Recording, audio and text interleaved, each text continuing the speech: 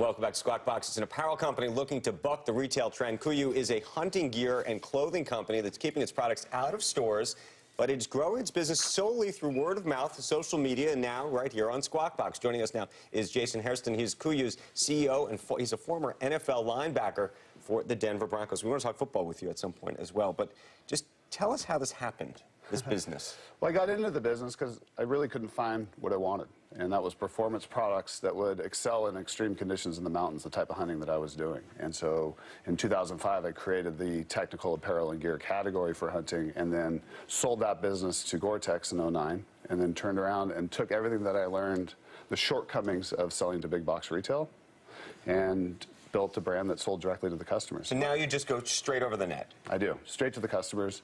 And I just didn't understand why the customers should be paying on a $100 jacket of my cost, right, $400 at the store. That's how much the markup is when you sell to a big box? It is. So we would produce a $100 jacket. I would sell it to a big box retailer for $200. They'd sell it for $400. And I just didn't understand how that value was justified. So what do you sell a $100 jacket that you build for when you go direct to consumer? So instead of a $100 jacket, I now sell and make a $150 jacket. So a better product using the finest materials in the world, and then I'll sell it to our customers for $300. So one of the trends, though, that seems to be going at odds with you to some degree is this idea that a lot of these online guys are now trying to do brick and mortar because they think they need to do both. Do you think ultimately you'll have to do that? I don't have to do both, because we're growing at over 100% a year since launch for over the past 4 years, and we've become really an international brand all through social media and word-of-mouth marketing because our products are so remarkable. So you don't do Google keywords, you don't pay for any of that? We've just started to put that in our budget. But to date, we're running under a $6 customer acquisition cost, which has never been done on an e-com business before. If you look like a Warby Parker or a Dollar Shave that's doing similar type of model, they're spending $100 to acquire a customer. You know, if this catches fire, it's not going to be just hunters. Do you want to do that, or do you want it to be like a fashion thing finally, where people in New York that have never hunted in their life are wearing camouflage? Well, we're starting to see that already. I bet you are. And then we've also... Is that okay? It's wonderful. I mean, there's no reason you have to go through life cold and wet. Right. Right? And we can, because of the business model, I'm working with the absolute best materials and best suppliers and best craftsmen at what they do, because I don't have to worry about cost. So we're able to take a product that normally would be out of a price range for most customers and deliver it at a cost that's essentially as wholesale. See, the manliest thing I do is if I play golf at St. Andrews, it's really scary and hard and rainy and windy. There's no animals chasing me, but I could, you know, I need to stay warm and dry. And you would. Really? We can keep you warmer and drier and more comfortable. I don't know if and you'll look cool like and golfers look so cool. Golfers look so cool anyway with the white belts. Are you sure about that? No, I'm not at all. I can see you running a white belt. Yeah, wearing a white. Thank you. Yeah, Jason, while you're here, can we talk football for a second? And what happened with the NFL's announcement this week in terms of... I think it's fantastic. You think what's fantastic? So they finally acknowledged CTE is related to football. And you broke your neck. I did, and I have all the symptoms of CTE too.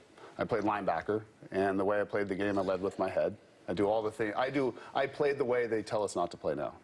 And what they had diagnosed as a concussion, I'd have 2 or 3 times in a play. So hold on, you think you have CTE? I do. I have all the symptoms. What do you do about it?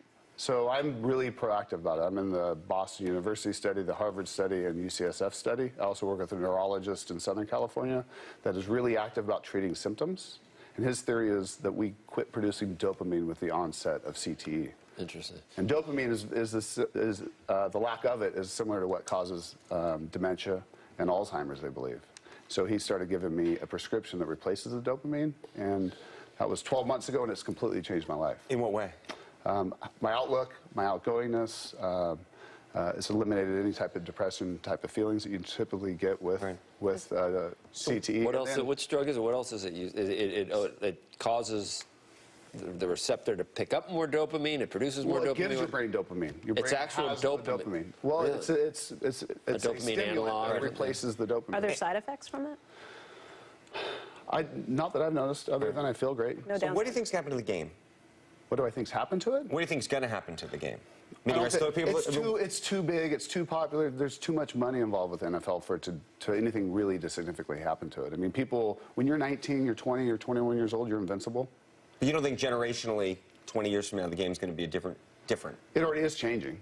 And I think can helmets solve the problem? Better helmet? I don't think so. And it's really what my theory on CTE is not the big hits, it's all the smaller hits that are repetitive on a daily basis. And fortunately, they're pulling the hits out of practice.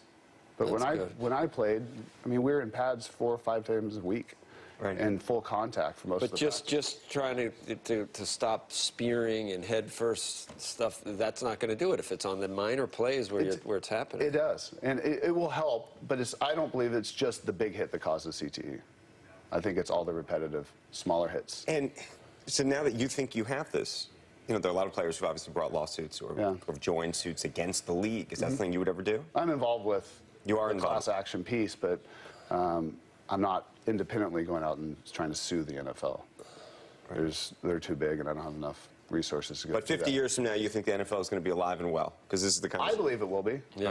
I don't know that they can make it safe enough to eliminate that issue and problem. But there's, you know... But I think, you know, the amount of money and attention that CT is getting now, I'm hoping the research will lead to some way to deal with it.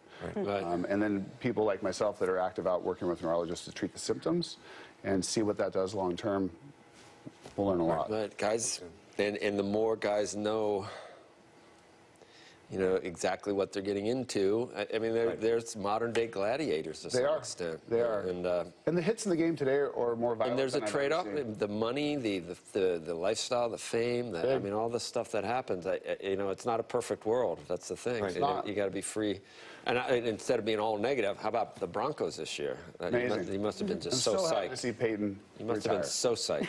That's the upside of these things. It is. You know, you see things that normal life doesn't give you that feeling normally. So nothing like it. There's an upside to it. You go out in that stadium, that many people screaming, is like, man. We got to go, but you invest in the markets too? I try not to. I invest in myself. So do we. There you go. Well, you're making it. We appreciate you being here. Congratulations on 2 amazing careers. Right. Too. Thank you so much. Congratulations. We really appreciate you being here this morning. And good luck with both the health issues, but also with this business. Oh, this is fun. And keep us updated. I will, for sure.